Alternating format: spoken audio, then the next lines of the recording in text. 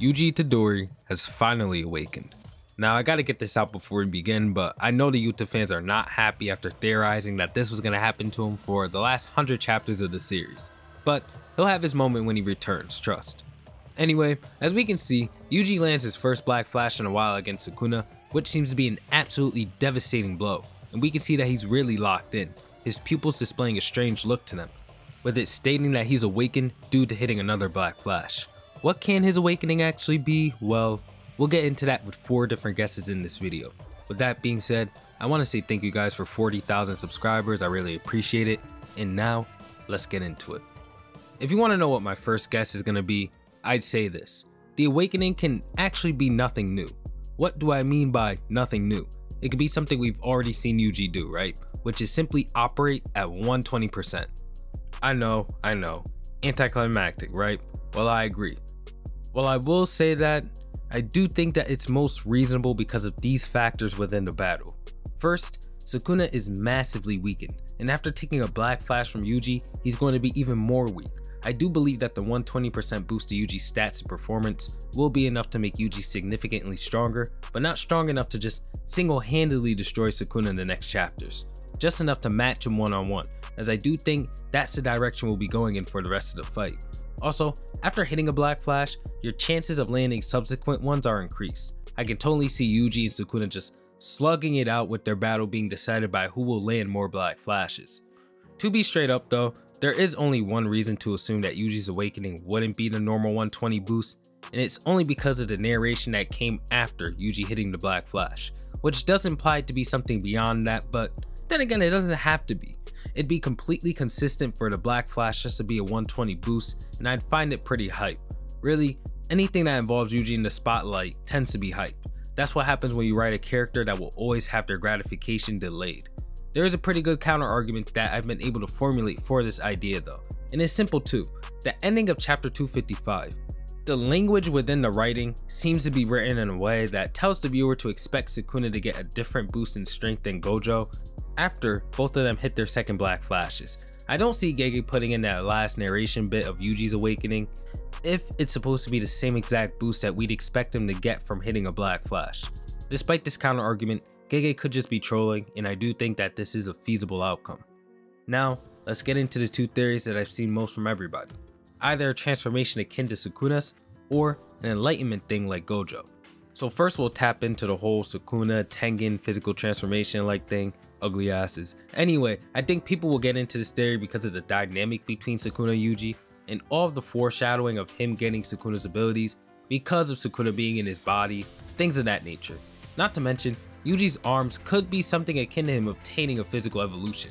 Most characters in this series that have their body physically transformed in such a way are implied to be going under a transformation that increases their stats, so I guess you could say the same about Yuji.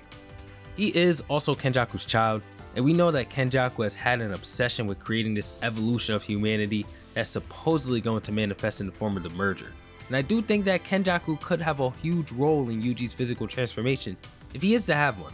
Correct me if I'm wrong, but Kenjaku wouldn't be aware of Geto's existence at the time of being in Yuji's mother's body, so he wouldn't be able to control Tengen and enact his plan anyway. So at the time of creating Yuji, he was most likely going to be Kenjaku's latest experiment before the events of the hidden inventory and everything after gave him the golden opportunity to begin the culling game. Then again, he'd been planning the culling game for hundreds of years, so I don't know. Shaky theory at best, but I figured I'd share it with you. There's also the eyes at the end of the chapter. Yuji's eyes have only ever looked like this when fighting Sukuna in chapter 214, but as we know, there was never a Black Flash there. If Yuji's awakening is to be correlated with these eyes of his, we could use this as evidence to display that Yuji does not necessarily need the Black Flash to have reached this point, although we can say for certain, it did accelerate his growth. Interestingly enough, after Yuji and Sukuna's fight here, he also left that cut on Sukuna's hand that he wasn't able to regenerate instantly. I will say that Yuji could be getting Sukuna's techniques after this awakening if these eyes are to clue us in on anything. To close out the Sukuna Yuji theory, I do want to say that I believe Yuji could physically transform. I just don't think it'd be a good look if he doesn't look 80% human or more. It just wouldn't be a good look because Yuji's whole shtick is his empathy and humanity and how far he's willing to go for humanity itself. I don't want him to lose that. I could still see Yuji's eyes being the indicator of the transformation though. I'll say that this whole Yuji transformation thing is more likely than the upcoming theory, which is the Gojo-like ascension. As for this theory, I just think it's the least likely option, being honest, and I'll talk about why. First, Gojo's ascension wasn't really anything more than him picking up reverse curse technique, which seems to benefit users of the Limitless way more than it would benefit anybody else when it comes to increasing their strength as a sorcerer. I'll say this though, I can see this point somewhat applying to my own theory that I'll be going over after addressing the Gojo-like ascension. Another point is that the two fights that will be paralleled in this event don't seem to really parallel one another in the first place. I'll even say this, I believe Maki vs Sukuna is more of a parallel or mirror to Gojo vs Toji if anything, and an amazing one at that. Lastly, Yuji's always been cool and chill. I don't want him screaming at the top of his lungs on some Perk 9000 type stuff. Man, I'm good off that. That's a personal gripe I'd have with that, but yeah, nah, I need him to be chill. With that said, I don't have much to say about the Gojo ascension type of thing because, being honest, it's just not for me, and in my opinion, wouldn't fit the story. Yuji does not need to be no Buddha. Now, we move on to the final theory, the Cursed Realm. Okay, what the hell that mean, 100? Well, my fault. Let me reintroduce you guys to this moment in the series. When Kenjaku begins the cloning game and retrieves Sasaki from within the barrier, they're in a completely black setting. She asks him, where exactly are they? Are they within a dream? And Kenjaku then says this. This is the rift between dreams and reality, the Cursed Realm. This is a fabric of reality that is in between the world of imagination that is your dreams and real life. With that established, I want to go over a bunch of things. Cursed energy as a whole is created by the negative emotions of humanity, and everybody has it for the most part. But for those who can't control it, their cursed energy will leak and by proxy create cursed spirits. What if the Cursed Realm, this rift between reality and dreams, is the storage of all cursed energy that is leaked and will be destroyed once all humans learn how to control their cursed energy or get rid of it as a whole. To get into this a bit more, the Cursed Realm could be the storage of all cursed energy throughout the verse, it being drawn from in order to be utilized by humans and curses alike in the real world of Jujutsu Kaisen. But with it being drawn through a fabric of reality, it cannot manifest in its true form. This is where I believe the Black Flash comes in. When one lands the Black Flash, you apply cursed energy to a strike within 1/1,000,000th of a second.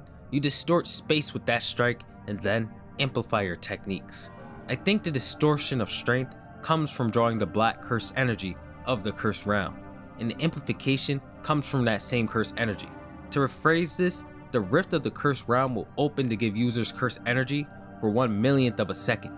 And if you land that punch while the rift is open to give you cursed energy, you will essentially drag out the true black cursed energy out of this realm and use that to strike the opponent, rather than the normal cursed energy that's filtered through the barrier of reality in the Cursed Realm that sorcerers typically get for themselves and their abilities.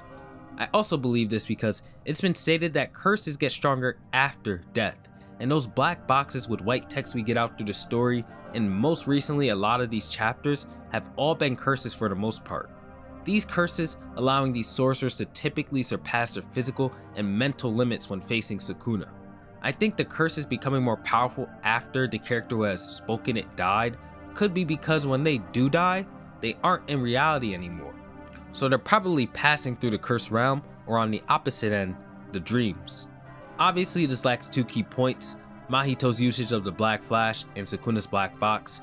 I think Sukuna's Black Box could be a chance to access the Cursed Realm, but that's about all I got. So let me know what you guys think of those two factors down below.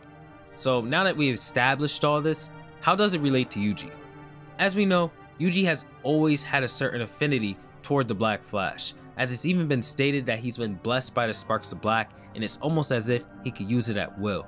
Yuji's natural path of growth is to be able to draw out this technique at will at some point, and I even believe that he's been well on this path for a while.